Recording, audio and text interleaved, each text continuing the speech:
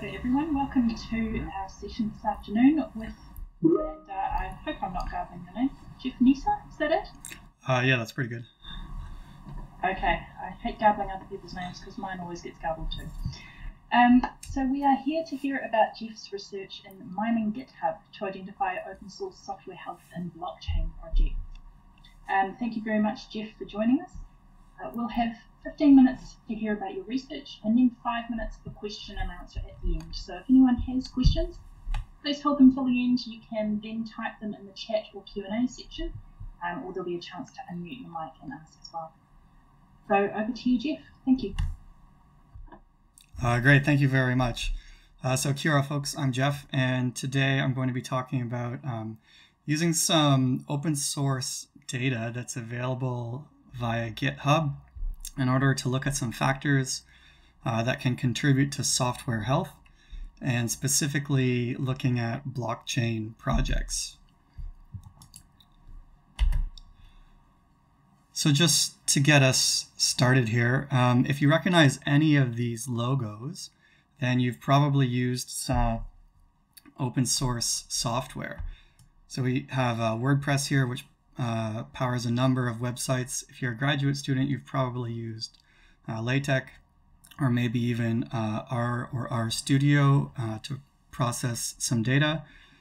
Even if you haven't really used any of these products, Apache here powers most of the web that we use today in terms of web servers and things like that. And behind that, the Penguin here is Linux, and Linux also runs most of the web infrastructure, or any critical systems infrastructure is also run using Linux. And of course we have Android here as well, so a large portion of the cell phone market. I'm specifically interested in blockchain projects, and Bitcoin is the largest and the oldest blockchain project. So just some context here. Bitcoin is a cryptocurrency, and right now it's about the 14th largest currency if they were to sort of all be ranked on the same scale. So it sits at about the same size as the Russian ruble or the Swiss franc right now, and that puts it at about $1 trillion US in value. But the difference between any other currencies and these other icons of software is that Bitcoin is a currency that's open sourced, and it's a software protocol. So it's the only one that has that characteristic. So I'm not just interested in this, I'm interested in the whole blockchain industry. So let's take a moment here to just mention or just ask, why do people contribute to open source projects? This isn't necessarily the focus of my study, but it's good to set the scene here. So generally open source projects are public, so anyone can go look at them, and anyone can go contribute to them, and anyone can go copy them as well. So there's no sort of proprietary copyright issues or walled gardens sort of setup for the majority of open source projects. So one reason is trust, meaning that a software vendor can publish their code and people can go inspect it. And from a user's point of view, they can actually look at the software program to see that it does what it's advertised to do. Another one is experimentation. So for example, if you have an app and there's something that app just doesn't quite do right and you think you could do it better, if the project is open sourced, you can go and you can copy that project and try it out for yourself, and maybe even try to improve on that app and get that feature implemented. Another point is about community, and this is kind of like an innate human condition here, but it's no different for software as well. Another reason is productivity, and this is a little bit counterintuitive. The idea is that if, say, you're a project manager, or say you run a company, if you let your employees work on some passion projects outside of sort of their day-to-day, then they could have unintended learnings from working on those exterior projects and bring them back to their regular day-to-day. And in the end, overall, that actually can make people more productive if you let them go pursue other interests. And just one more that I'll mention is that they're permissionless. So you don't need, You don't need to sort of get a job at that company to go contribute to the software if it's open source. And similarly, you don't need to ask anyone else for permission. So, maybe you want to work on a global project. That's fine. There's no limitations in that sense. And from history, we know that this works because of all the logos that we just saw. So I'm particularly interested in blockchain data, and most of this data can be found on GitHub. So 84% of the top 200 projects, you can go to GitHub and you can look at the projects. The Git from GitHub is actually an open source versioning control system. So GitHub itself is kind of like a social network these days where people post code and sort of have online identities. And underneath that, Git is what's keeping track of all of the activity. So just some numbers about GitHub. Last year, 56 million developers on GitHub and just under 2 billion contributions. And these are some of the metrics that I'm looking at here. So what am I going to do with this data? Here's the big picture. My hypothesis is that open source data can be mined to determine software health. So we don't necessarily know what health means or what it is, but I'm saying there's enough open source data out there that it's possible to do this. And I'll be looking at the research question that says, well, how can I find these factors that influence health and identify them? So I'm going to grab a number of factors from GitHub, and I'm going to find the ones that specifically influence the health of a project. In order to do this, I'm going to be modifying a framework that looks at analyzing open source data. And then the longer term vision for this particular research question is to be able to create an app such that you can look at some open source data, or you can look at an open source repository on GitHub, and the app will crunch some numbers and sort of give you a score and say, yep, that looks healthy, or maybe these areas could be improved. Here's a look at the specific methodology. So I know there's a lot of words here, but basically it begins with extraction of the raw data. So you need something to work with here. The extraction is going to happen through GH archive, which just archives all of the activity on GitHub. Alexa is Amazon's web ranking service. So that's a global service and they rank sort of everything on the web. And CoinMarketCap keeps track of cryptocurrencies and blockchain projects. So that will provide the raw data. And then I need to decide what specific data I'm going to work with. I need to come up with some metrics to be able to analyze. And then I need to have some sort of statistical, or I'm going to use some statistical methods in order to validate those models. So if we look at one of the outputs here, number 2, structural equation modeling. This is a statistical analysis method that kind of looks like this. And so I'll spend a minute just sort of breaking this apart a little bit. On the left-hand side in the green, we need to decide some variables and then construct a measurement model and then decide if that model is acceptable or not. And then in the second half, we'll be doing the same thing using a slightly different model. So let's look at a part of the measurement model. This is going to demonstrate some of the power of structural equation modeling. So these are data points that I can measure. All of these come from GitHub, so we have the number of commits. This is when someone makes an update, the number of pull requests, so when someone asks in order to have access to that code, the number of comments, so just like comments in social media, and the number of authors that are there. So everybody that engages in these activities has an identity, an online identity on GitHub, not necessarily a human or a personal identity.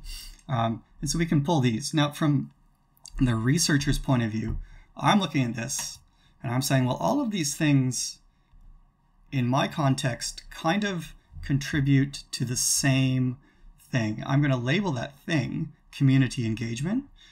So my X's here are my variables. These are my measurable bits of data. And then my community engagement, this is an unobserved variable. So this is something that I cannot measure. You cannot go to GitHub and look at the community engagement, or if you can, the researcher has done their own definition for that. All the measurements have some error terms that get pumped in here too. This bubble here is called a latent factor, and this is one of the benefits of structural equation modeling because it can contain the unobserved variable, in this case community engagement, because you cannot measure it directly. So in a sort of more simple statistical model, you could do a linear regression here, but then you would have to measure community engagement. So this is the entire measurement model with all of my data points, and we have 3 factors. So I won't go through all of the possible data points. Community engagement, as I've already described, software health or robustness, I'm calling those to be the same thing, so how strong is that software? And then general public interest is my final latent factor. So at this point here, also these arrows assume that there's no structural relationship between these, and I just want to have a look at the measurement model. So these arrows just allow for any possible relationship between these. So you take your entire measurement model, and if it's valid, you move on to the structural equation part. So the structural model is another one that the researcher builds, and then that also gets assessed. Now, both of these models are just built using the researcher's intuition. So there's no sort of first principles ground up way to do it, but the researcher, through their literature review, has some idea of what they think should work, and then the statistical analysis is going to say either yes, that looks okay, or no, perhaps you need to make some modifications. Both of the analysis in terms of both models are going to be done using Lavon, which is a package for R. Both are open source. Those of you at AUT may be using Amos for SPSS as well, but that is licensed software. Okay, so the proposed structural model here is slightly different than before because now we have these directional relationships. So I have some arrows here. So this is saying that really when we look at engagement, well, what this is going to do is this is going to positively influence health. And similarly, I'm hypothesizing that public interest also positively influences health. I've left out my variables and my error terms just for simplification here. Now in the future, here I have a third hypothesis that I'm at this point hopeful of, but don't quite know, and I'm going to say that, well, actually innovation, which is kind of really what I'm after here, I could say innovation now depends on software health. And this is the type of thing that you can do with structural equation modeling. Okay, so let's have a quick look at some preliminary results that I've got along the way. We're looking at here stars on the horizontal. So when you go into GitHub and you see some software, you can look at the Android system and you can give it a star, although actually I don't think Android is on GitHub. You can look at Bitcoin, the software, and give it a star. So that's just like giving it a like. And then on the vertical axis, we have forks, and that is when you want to copy the software and make some modifications or experiment on your own. And so these are highly correlated. We can see here the blue line down the middle. Now this is more of a pre-result because it's been known that stars and forks are correlated, but now it confirms the relationship for the blockchain projects. So my data points are the top 200 blockchain projects that fit this. So that's one bit along the way. Another one is that there's here we have stars again on the horizontal, and we have the global web ranking on the vertical. And this says that there's actually no correlation between these two, and we can tell by the blue line that is along the bottom here. So one example is this project Cake. At the time I collected this data, it sort of was a viral project, and so it has very high public interest in the web ranking, but it hasn't yet had the developer interest on GitHub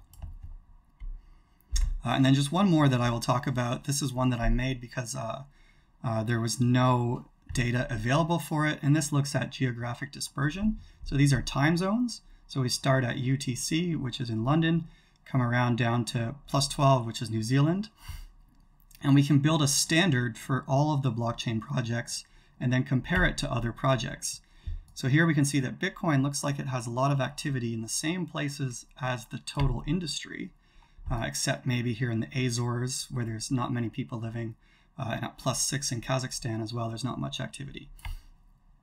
So that can tell us something here. So if we take the standard on the left, we can compare these two projects in the middle and on the right, and we can say, well, which project looks better based on the activity in the time zones. And so this project here has activity in Europe and in Asia and in America, and indeed Cardano is a longer lasting project. Syntropy is much newer, doesn't have as much data, and therefore could be more vulnerable.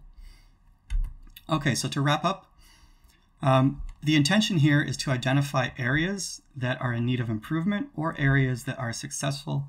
So if you're a project or community manager, you can look at a software project and say, well, that looks good, what they're doing is working, or that space needs help. Additionally, if you're going to contribute to a project, you have a finite number of hours that you can contribute, if you're a volunteer here. And so it would be helpful if you could contribute to successful or innovative projects. And so ultimately, I'm hoping that these predictors can be able to actually see some innovation. Future work is just to automate the data collection and then actually be able to validate, or invalidate my models. So this project is partway through. Okay, that's everything. Thank you very much. Thank you very much for sharing your Nijsse with us today.